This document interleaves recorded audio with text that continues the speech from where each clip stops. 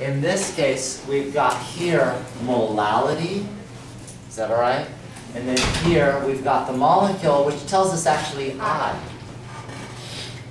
So for example, I here is 2, because it's potassium and fluorine. Skip that one for a second. Here's 2. Magnesium and sulfate. Here's 2. Sodium and chlorine. Here's 1, because it's organic. It doesn't ionize. This one, this is going to be between 1 and 2 somewhere, because it's not a strong electrolyte, so it doesn't totally separate out into solution. Okay, so we have, now we want to figure out something about which one has the lowest freezing point. Well, freezing point has to do with this kind of formula here. We have I, we have M.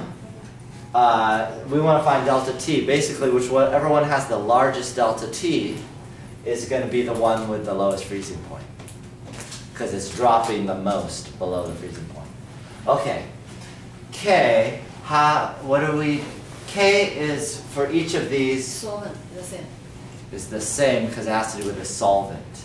These are all aqueous, so K has to do with the solvent, not the solute, and that's water when it's aqueous.